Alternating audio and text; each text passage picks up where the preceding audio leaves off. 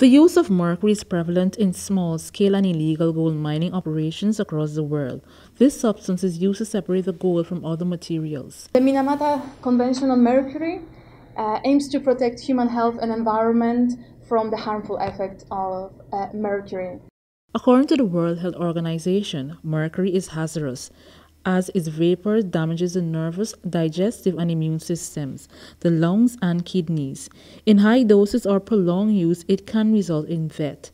As such, the government of Guyana is working to eradicate the use of mercury.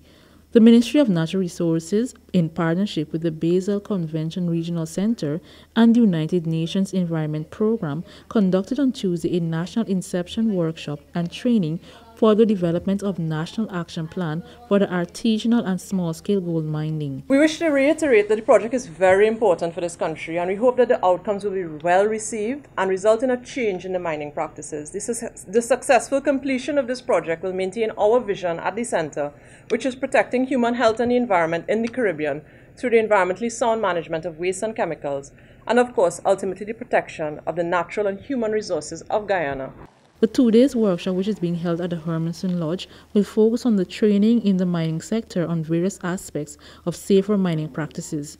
Natural Resources Minister Raphael Trotman spoke of his government's commitment in fostering safer communities along with the safe health practices. 6 years ago, on October 10, 2013, in Kumamoto, Japan, Guyana joined with the rest of the world by signing on to what is known as the Minamata Convention.